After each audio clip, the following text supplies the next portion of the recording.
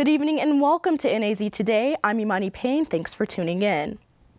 Leading our newscast tonight, new video evidence has been released today involving the shooting death of Flagstaff Police Officer Tyler Stewart.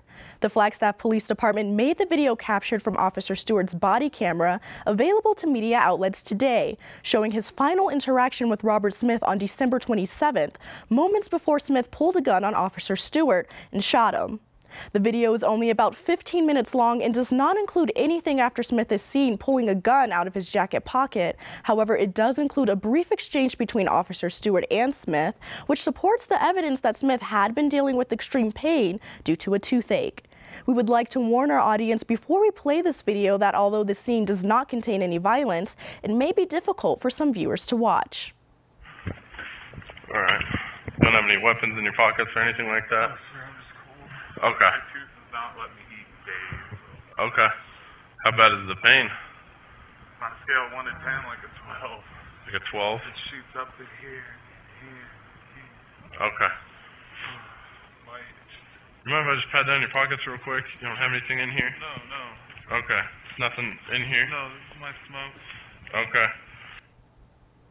The Flagstaff Police Department has edited out the rest of the video in which 3 shots can be heard. The camera falls to the ground and we hear 4 more shots. The last gunshot is when Smith reportedly used the officer's gun to shoot himself. Good evening and welcome to NAZ Today. I'm Imani Payne. Thanks for tuning in. Leading our newscast tonight, new video evidence has been released today involving the shooting death of Flagstaff Police Officer Tyler Stewart. The Flagstaff Police Department made the video captured from Officer Stewart's body camera available to media outlets today, showing his final interaction with Robert Smith on December 27th, moments before Smith pulled a gun on Officer Stewart and shot him. The video is only about 15 minutes long and does not include anything after Smith is seen pulling a gun out of his jacket pocket. However, it does include a brief exchange between Officer Stewart and Smith, which supports the evidence that Smith had been dealing with extreme pain due to a toothache. We would like to warn our audience before we play this video that although the scene does not contain any violence, it may be difficult for some viewers to watch. All right. Don't have any weapons in your pockets or anything like that? Oh, sir, I'm just cold. Okay. My tooth does not let me eat days. Okay. How bad is the pain?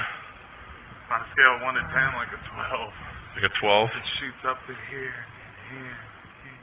Okay. Like, You mind if I just pat down your pockets real quick? You don't have anything in here? no. Okay. Nothing in here? No, this is my smoke. Okay.